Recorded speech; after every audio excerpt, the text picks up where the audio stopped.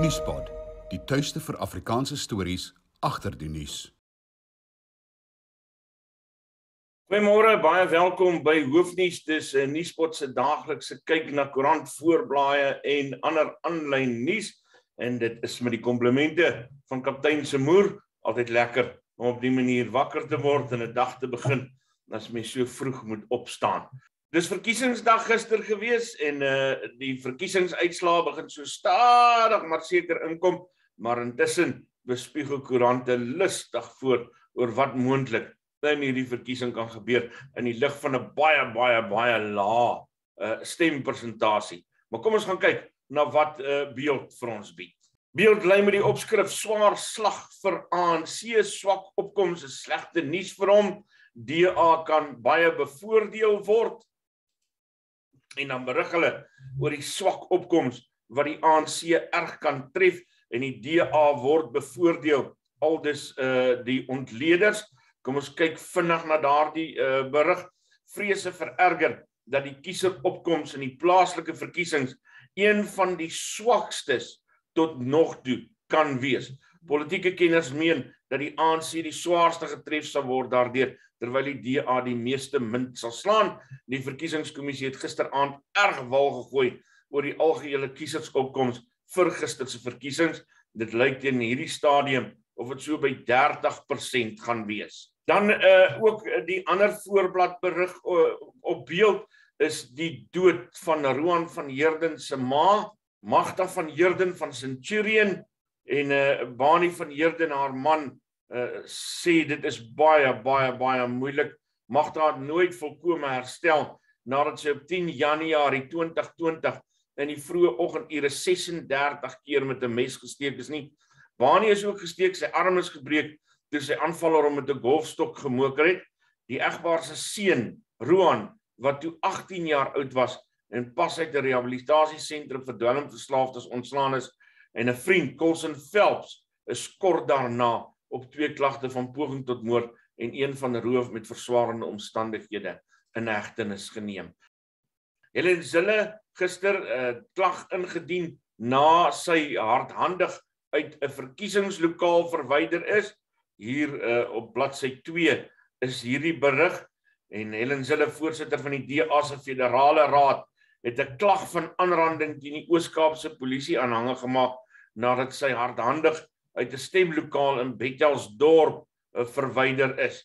Kolonel Priscilla Naidu, polisiewoordvoerder in die Oos-Kaap, het bevestig dat Zille die klag aanhange gemaak het. Ek het daardie video gesien. Ek moet vir jou sê, ek wil nie hiermee sê dat Helen niks verkeerd gedoen het nie. Sy het waarskynlik goed van haar laat hoor, maar regtig waar, die manier hoe sy daar gehanteer is dit skree ten hemele. Die meeste opgedateerde nuus oor die verkiesing gaan jy op Netwerk 24 se webtuiste self kry vandag, en hier is dit ook die nuus dat die Action SA lyk vir my sake omkrap vir die ANC in Johannesburg.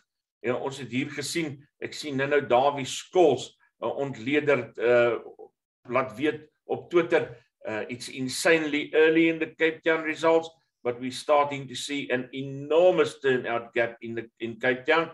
En dan lyk dit vir my, die voorstedelike opkoms was 66% en in die township 36%. En hy sê dis die grootste gaping wat hy nog ooit gesien het. As jy op Twitter is, volg gerus vir Davie Skols, een van die knap ontleders en veral 'n ou wat sy syfers baie goed ken. Baie interessant om hom te volg. Gaan kyk op Twitter, Davie Skols, en die ander man wat jy in hierdie verband kan volg is Wayne Sussman, wat ewe knap is met die syfers. So as jy op datum wil bly met wat in die verkiesing gebeur, dan is hulle die twee manne om op Twitter te gaan volg. Dan word daar berig dat die EFF en die IFP nog nie 'n setel gewen het nie. Davie wat ook sê, I'm starting to hear rumblings of a major swing in Soweto away from the ANC. We're potentially in for an explosive result in Johannesburg. En dan daardie berig oor Action SA, Piet Kroukamp wat sê, Action SA is die rede waarom die ANC Johannesburg gaan verloor. Hy is 'n politieke ontleder verbonde aan Noordwes, die universiteit, en Kroukamp het vroeg Dinsdagoggend gesê, hy volstaan by sy tweet, waarin hy die voorspelling gemaak en bygevoeg het, dat Mpumalanga van die DA die burgemeester van die metro kan word. En dan so wat 'n uur gelede het ons die berig ingekry dat die ANC reeds 13 setels gewen het, en dan 17 van die 23.143 kiesafdelings klaar getel. Jy kan dit alles op Netwerk 24 se webtuiste gaan volg as jy opgedateerde berigte oor die verkiesing wil hê.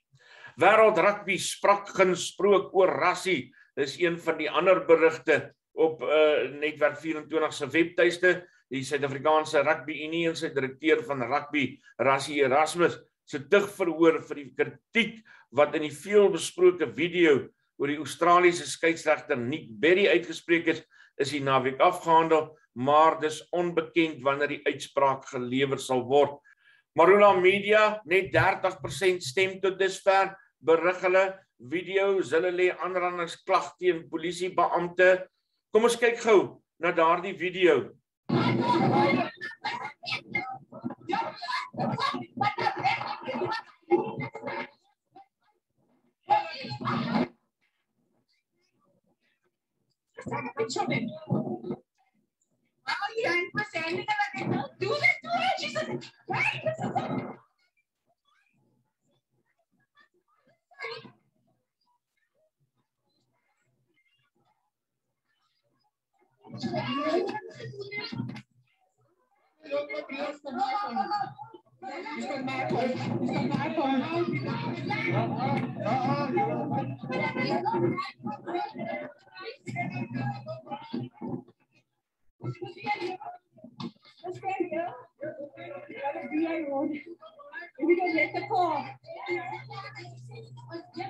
Ek weet daarom nie of jy nou 'n Helen Zille ondersteuner is of nie.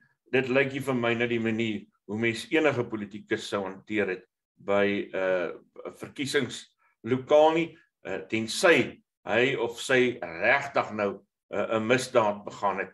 Ek dink regtig hier was so 'n oomblik van magsvergryp gewees. Daily Maverick wat berig, a day of voting, a few arrests, some protests and glitches, plus Zille removed from a station. En daardie berig som Daily Maverick gister se gebeure by Suid-Afrika se plaaslike verkiesings op, met van die goed wat gebeur het. Dit lyk dan nie of daar te veel ernstige goed is buite die verwagte dinge. Ons kan ons altyd verwag dat in Suid-Afrika sal iemand ergens by 'n stemlokaal probeer om te verneek, maar lyk van die ouens word dan maklik gevang, uitgevang en aan die pen laat ry. Kyk, in 'n land soos hierdie kan 'n mens nie verwag dat 'n verkiesing perfek tot op die letter toe moet verloop nie.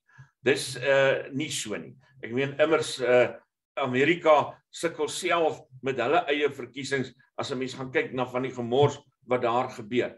Maar regtig waar, daar is 'n onbeholpenheid by die OVK wat my aanbetref en dit moet ernstig aangespreek word. Citizen, selfde verkiesingsnuus, elections 2021, Action SA takes white votes in Johannesburg. Dan is hier 'n berig op Eyewitness News, Nelson Mandela Bay won't survive 5 more years of ANC, says Zille. Democratic Alliance Federal Council Chairperson Helen Zille said on Monday that her biggest fear for Nelson Mandela Bay was the African National Congress regaining control of the metro. Well, it's the last chance for Nelson Mandela Bay. They won't survive another 5 years of the ANC. They genuinely won't, said Zille, who had been out and about in the metro. News 24, early Joburg vote turnout data bodes badly for ANC. Dit is die goue draad deur al die berigte tot dusver vanoggend.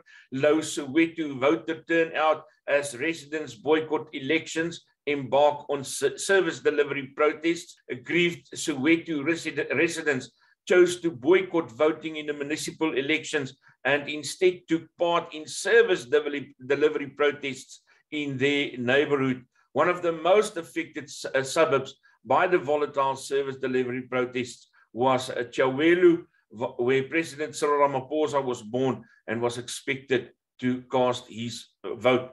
And other affected suburbs included Dlamini, Thokoza, Jabavu, and Moroka East, also in Soweto.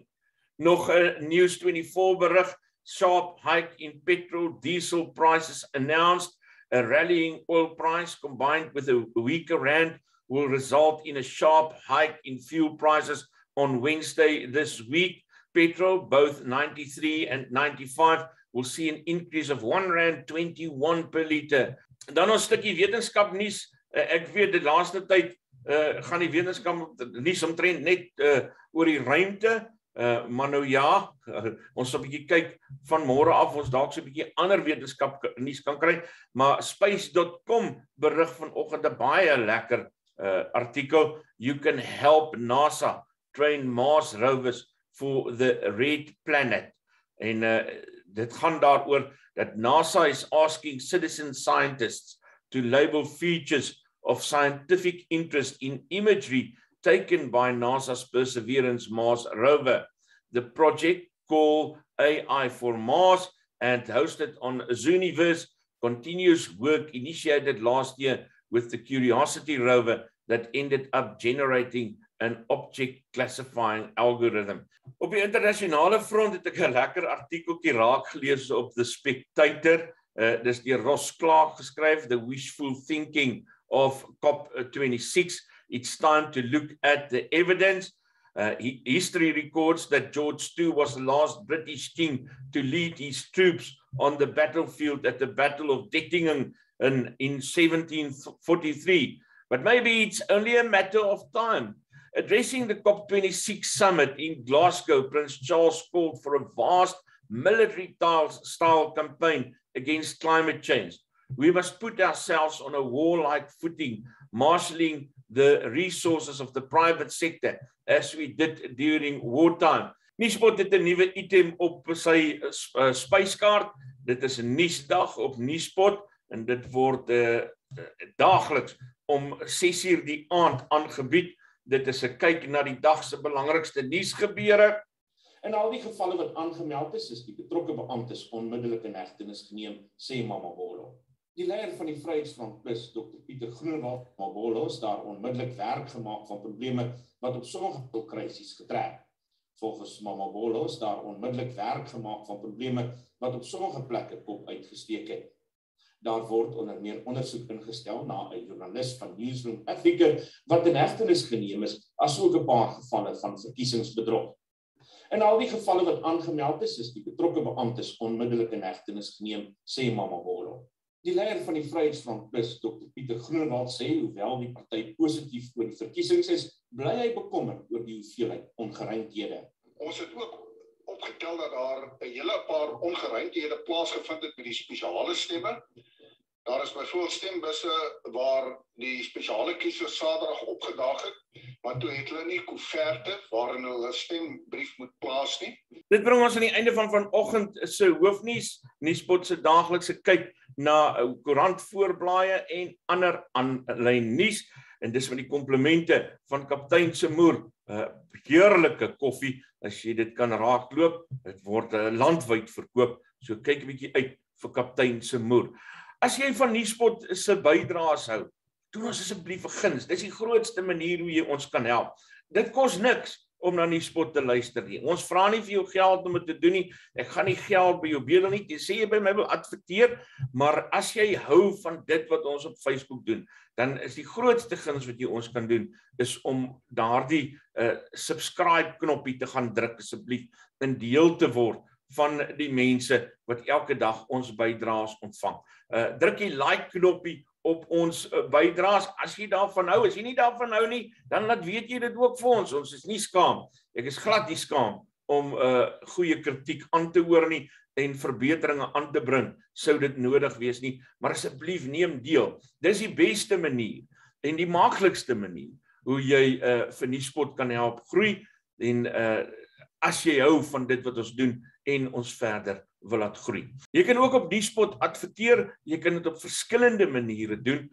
Laat weet vir my as jy belangstel om in hierdie groeiende kanaal te belê. ons kan vir jou 'n baie bekostigbare pakket uitwerk, een wat net vir jou sak reg is. So asseblief laat weet vir ons, as jy wil adverteer, ons sal graag vir jou op een of ander manier akkommodeer. Ek hoop jy het 'n lekker dag. Ek sien vir jou vanmiddag om 6:00 wanneer nuusdag aan die beurt is, en dan weer môreoggend, as jy nie intussen na Nuuspod gekyk het nie, dan is Hoofnuus terug met die koerant voorblaaie en ander aanlyn nuus. Jy moet 'n baie lekker dag hê. Pod, die tuiste vir Afrikaanse stories agter die nuus.